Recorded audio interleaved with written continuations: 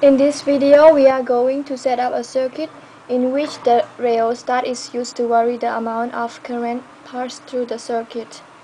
To make this project, we will need wire, light bulb, a dry cell, and a spring. We have to connect all the material in series. First, we connect from one terminal of the battery to the light bulb. Then we connect the other terminal of battery to one end of the springs. Finally, we connect the wire from the light bulb. Take the end of this wire to put on the spring. As the result, when we move the wire toward the end of the spring which connects to the battery,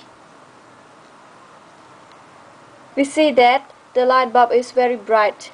This is because there's less resistance, so it allows more currents to flow. However, when we start to move the wire toward the other end of the spring, the light bulb becomes dimmer and dimmer until we can't see the light bulb glow anymore. As the spring is not a very good conductor, it causes greater resistance, allowing only a small amount of current to flow.